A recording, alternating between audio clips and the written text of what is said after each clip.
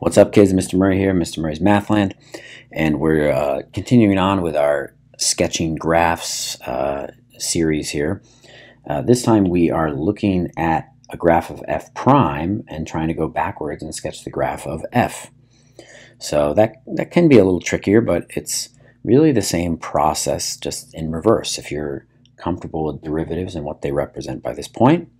So like my previous video where we were taking f and sketching f prime, I've got three different examples here of varying difficulty.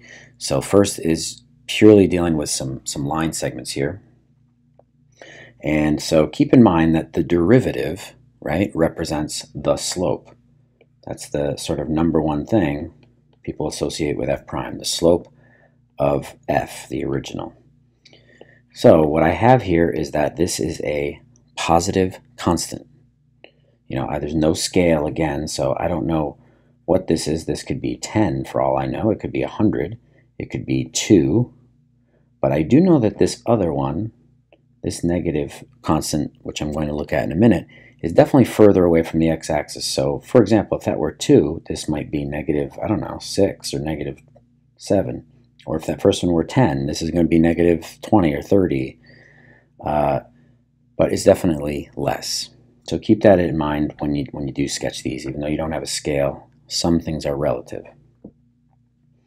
So if this first portion is a positive constant, say 2, like we said, then that must come from a line with a positive slope. So I'm going to draw a line segment with a positive slope, like y equals 2x. Now here's the thing with these. It could be like that. It could be like that. It could be like that. I don't know the vertical placement of these when you go backwards. And if you think about why that is, suppose you have y equals 2x plus 8 or y equals 2x minus 100, way down with the y-intercept. They both have the same derivative of 2. So when you go backwards, in the second half of the year, we talk about that's called integration or finding antiderivatives. When you go backwards, we'll say, y is definitely 2x, but plus some constant c on the end. That constant could be like a negative 100, could be positive 8, could be 0, it could be nothing. So when you do these, the vertical placement doesn't matter when you go backwards. It might, relative to other pieces in the thing, but this first one I'm going to draw a line segment with a slope, a positive slope. I have no idea how positive, but we'll just have this. And right to where it's in line with that hole. And maybe I'll just put a point there. Now, could the original have a hole in that, at that spot? Yes, it could. Because if the original has a hole, the derivative will definitely as well. But sometimes these graphs were connected in the original, and their derivatives were not. So I think I'm going to go for that here. Okay, so that was some positive constant.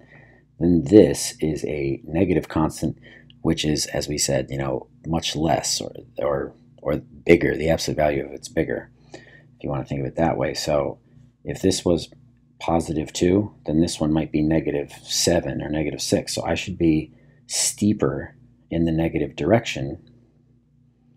And, I may not have given myself the best starting point here. So I'll do this just to give myself a little more room. Here's my positive constant, and maybe I'll even make it appear kind of flatter than I did originally.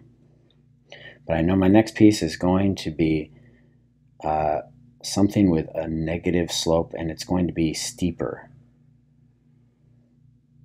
Something like that. Now, sometimes people will try to make them connect to those spots, and that's totally fine if you want to do that. It doesn't really matter. And again, these two segments, there's nothing that says they had to be connected that I just drew. But I wanted to show that you could have them. But for all I know, they could be disjointed like that, and that would be just fine. So there's more than one way to draw a lot of these.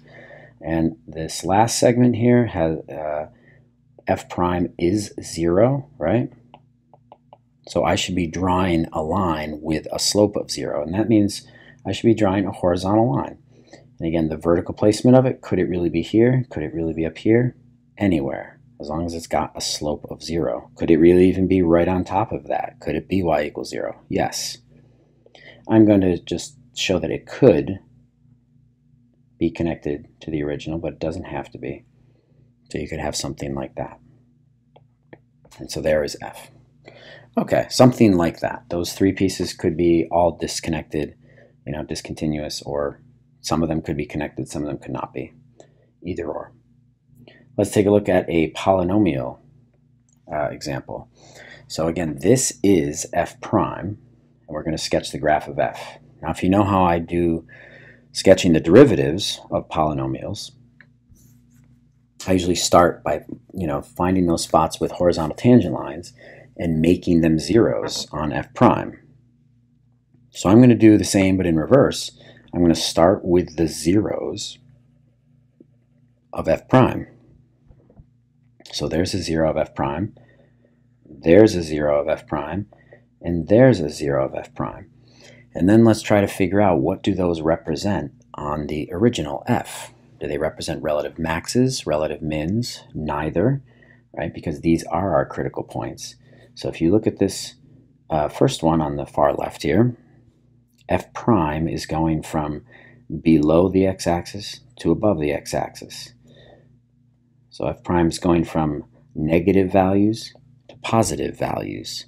This is kind of like you're looking at the graphic version of those number lines when we would test doing the first derivative test. And so if f prime is going from negative to positive territory, that means your original is going from decreasing to increasing. So you've got yourself a relative minimum on f. So I'm definitely going to have a relative minimum lined up with this spot. Now, could that be here? Again, the vertical placement of it, could it be there? Could it be there? Could it be up here? It could be anywhere. I just know there's got to be a relative minimum lined up with that x value. So you draw where it makes sense, and sometimes you have to erase like I did in the last problem to maybe make other pieces fit. But I think usually when I start with a relative minimum, I think I put it down, so I'll have room to kind of go up from there. So to the left here,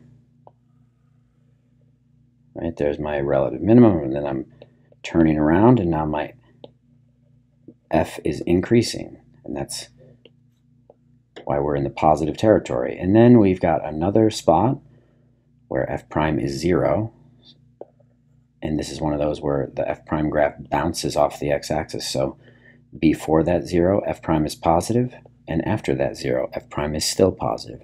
So you should have a graph of f that is increasing, and then flat, and then still increasing. So this is going to be a saddle point, like an increasing saddle point. Now, where does the vertical placement happen? I don't know. It doesn't matter. Wherever seems natural with the graph. So I think it kind of, the way I've started, maybe seems natural to be right about there. Okay, so we've got that saddle point. Try your best to draw, a flat graph that then increases again.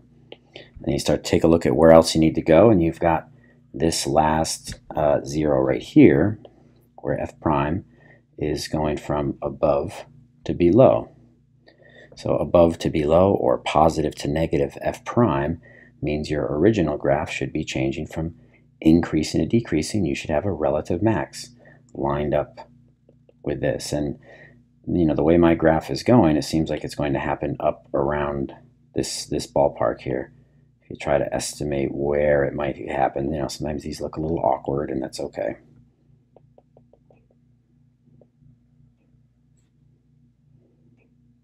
I might even do a little erasing and kind of redrawing to make it happen a little more naturally.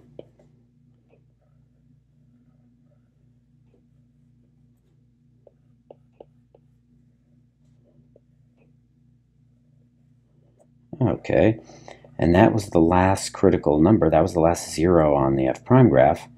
So you should just be decreasing the rest of the way. And that is your f graph. other little things you can do to check and, you know, kind of draw deeper connections here. One, the f prime was a polynomial with even negative end behavior, right? Both sides were down. So if the derivative was even negative, then the original function should be odd, right? Because it should be 1 degree higher, but still a negative coefficient. So it should be odd negative. And that's what we have up on the left, down on the right. Odd negative end behavior. Here was another actually pretty important connection that comes later on, but it's, if you can make it now, all the better, that those relative maxes and mins on f prime, right? The relative maxes and mins on f prime, what do they represent on the original? Those should correspond or roughly line up with where the original is changing concavity, right? Because if f prime is increasing and then decreasing, then that means f double prime should be changing from positive to negative, which means the original f should be changing from concave up to concave down. And so the relative max here is the inflection point there, concave up to concave down. And it wasn't perfect, but right in that ballpark. This relative minimum, you know, was a saddle point, and this was a special kind of inflection point, right? Concave down to concave up. This right here corresponds, you know, lines up with that spot on the graph. And if you remember, I had to stretch it a little bit, but it does look like where that changes from concave up to concave down, right around there. And that's it, and it never changes concavity again because f prime doesn't have another relative max or min. So kind of cool, just a little additional layer there. Okay, last one, and this is a kind of a weird one. Sometimes these mess with your head a little bit, especially when you're going backwards. Because you see the cusps, and people start to see cusps and say, oh yeah, the derivative is undefined at these spots. But remember, this thing already is f prime. I'm not drawing its derivative. If I were drawing f double prime, then certainly f double prime, you know, doesn't exist at these spots. But I'm trying to go backwards and draw f. So take a look at this graph and notice f prime, the graph you're looking at, exists everywhere. There's no holes, there's no vertical asymptotes, there's no breaks in this graph. F prime exists, is continuous everywhere. And that, if that's the case, if f prime is continuous,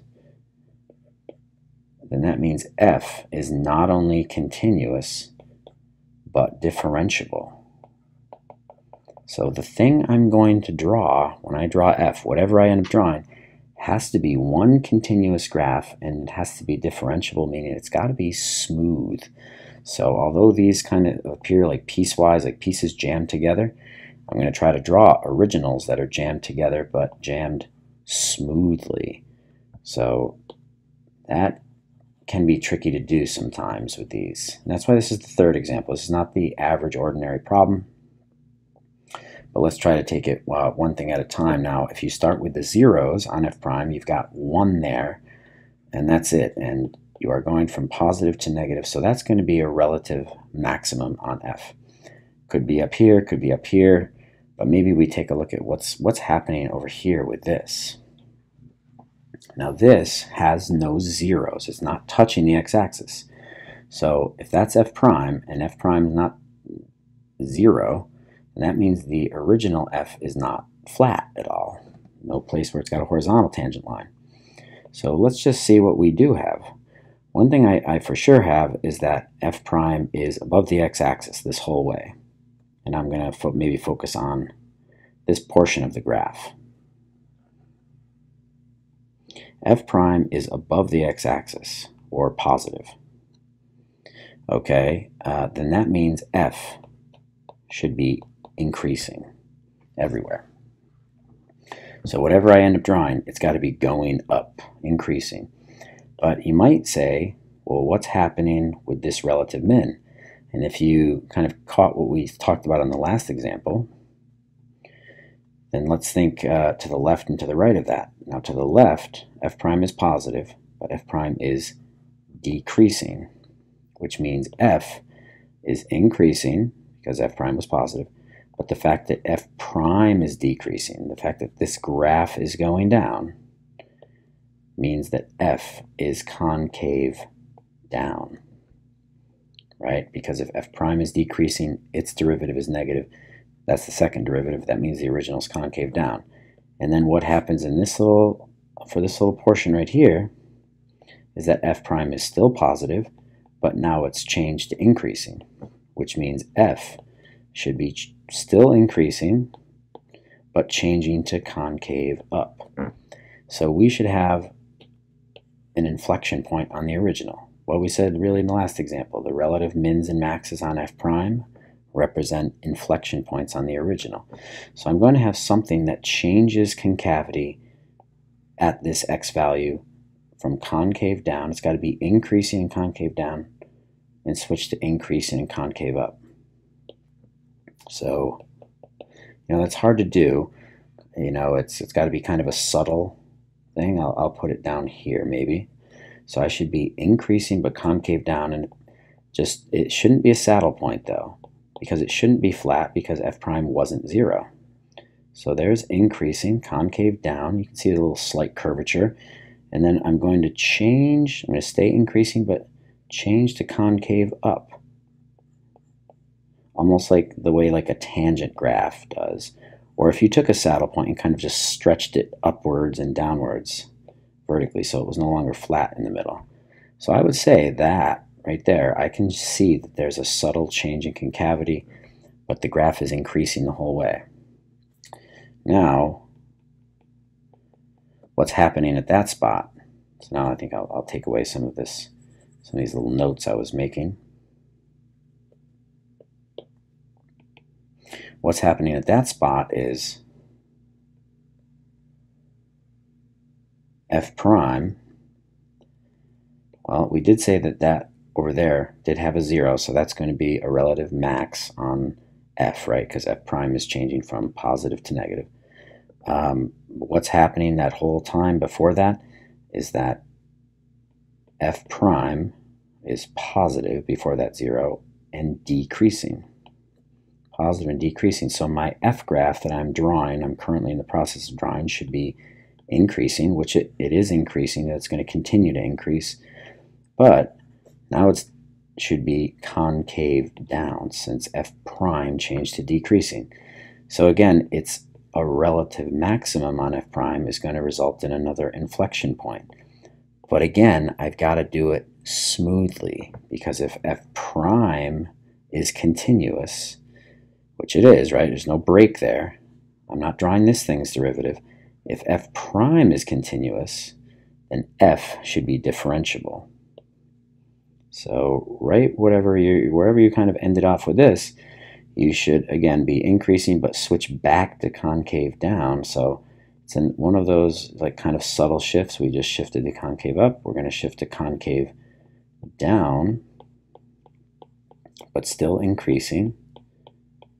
So you get that kind of weird little wiggle in there that we ended up drawing, and that would make sense because here is going to be a relative maximum. So where's that going to make sense with what I've been drawing? It seems like, right around here, wherever you're headed, that should be the relative maximum. Might be a little higher or lower on yours. And then you're going to change to decreasing.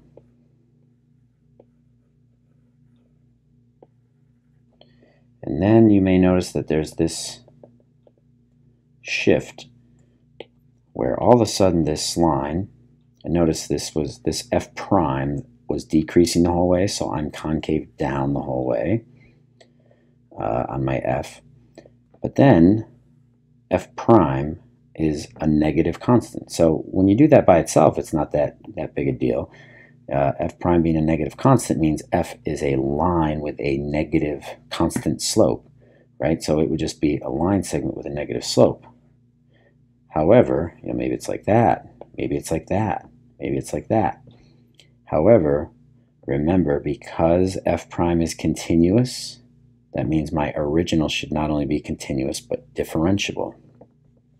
So I've got to connect that line segment to what I've been drawing, and I've got to connect it smoothly. It can't just be like that, because if there was a cusp in the original, there would be a hole in f prime. F prime wouldn't exist. So there can't be any cusps on the thing you're drawing, and that is sometimes really tricky to do. You know, I've been doing these for years, and I still will sometimes have to erase, and sometimes it doesn't quite look right. So wherever you kind of end off, notice I've got some kind of negative slope right there at that moment. You want to just continue that kind of smoothly, but almost it becomes a line with whatever that negative slope is right there at that spot. So you just continue that slope out. That's that slope you're looking for, and make that a segment there. And so it just kind of shifts from a curve to a line, but it does it seamlessly at that spot, no cusp. So you really get kind of a pretty awkward looking F, but notice there are no cusps on that original thing that I've drawn. There's one relative max because there was the 1, 0, but you do have a few changes in inflection, well, a couple. One there at that relative minimum, where F prime changed from decreasing to increasing, F changed from concave down to up, and then another right here, F prime changed from increasing to decreasing, so we changed from concave up to concave down. And there you go. So that's a pretty tricky example there, and if you can handle that, you're really in the zone. You're really in good footing. But if you have trouble with that one, don't feel too bad either. It's not easy. So if you have any other questions or comments, feel free to let me know. But if you can handle the first two examples, you're pretty solid, especially that polynomial one. That's good, solid graphing. But I like that third example. So it ties together some deeper understandings. So hang in there and keep working hard, kids.